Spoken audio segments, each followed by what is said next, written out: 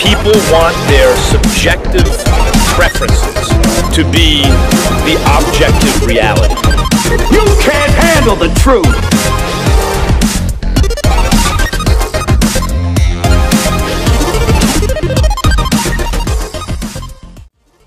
Welcome back to Keep It Real Boxing. You're listening to Cypher Box. Okay, so news broke late yesterday that we're going to get Mikey Garcia versus Danny Garcia in August.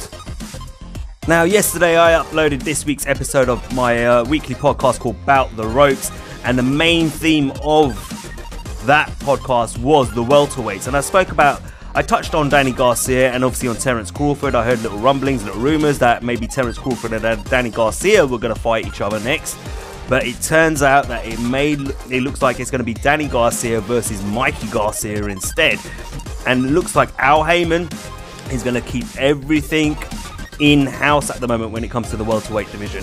This is going to be even more frustrating for Terence Crawford because really the only option he has right now is, in terms of a viable opponent, a quality opponent, is Kell Brook, who has stated that he's interested in fighting Terence Crawford. However, when you look at the rankings, Kell Brook is highly ranked in all 4 boxing commissions, at 154 pounds. So whether he's really serious about coming down to 147, we've heard Eddie Hearn on top of that turn around and say that he struggles to make 147. We'll have to talk about it. I don't know how much truth there is to that. Not only that, you know, we've seen Crawford's team have turned around and said, basically Crawford's team have turned around and said that if he wants that fight, great, we'll fight Kell Brook, but he's coming to America. We're the champions. We're not going to the UK. So I don't know if Kell Brook's going to go for that, and I don't know if Eddie Hearn's going to go for that. I'm wondering, does Terence Crawford make more money if he comes to the UK? Potentially, but we'll have to watch this space.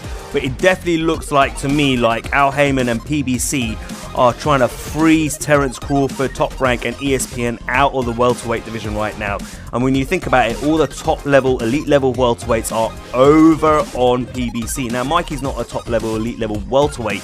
He's had one fight against Mikey Garcia. I'm pretty surprised he's taken this fight against Danny, because end of the day, you think, you know, he probably want to take, you know, maybe a few gatekeeper type fighters or, you know, low level contenders at welterweight, you know, kind of feel his way back into the division if he's planning on staying at 147 pound. I'd imagine that's where it's going to be. Danny being the bigger, naturally bigger fighter out of the two when it comes to that, and we've seen what's happened in that situation. Yeah, all right, Errol Spence Jr. has got a lot more to his arsenal than Danny Garcia probably has, but you know, I don't know whether this is necessarily a smart move on Mikey Garcia's part. You know, he could risk losing a second fight in a row here with Danny.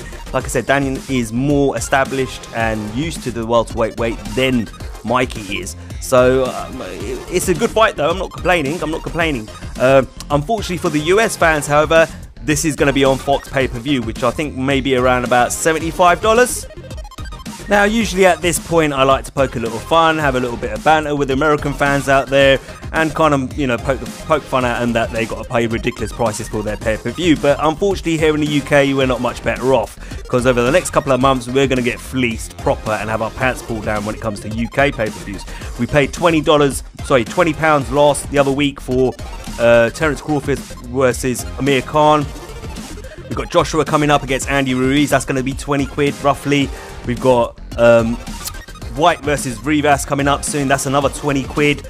And then we've got Tyson Fury versus Schwartz, if you want to pay for that fight, another 20 quid. So over a couple of the months here in the UK, we're paying a total, if you're going to buy all those pay-per-views, you're looking at £80 over, you know, for fights that aren't really worthy of pay-per-view, in my opinion. Pay-per-view, in my opinion, from what I remember when I was a kid, it was when it was something, you know, something great, you know, a historical event, you know, in the sport of boxing, and those fights don't really do it for me in that sense. Yeah, I don't think they're pay-per-view worthy. Like if you had AJ versus Wilder, AJ versus Fury, or Fury versus Wilder, or whatever, you know, those sort of, or even AJ versus Ortiz, you know, yeah, I'd pay 20 quid for that. That I don't mind giving up 20 quid for that, but I don't know about these other ones, especially Tyson Fury on BT. You know, he's fighting Schwartz. Half of us don't even know who the guy is.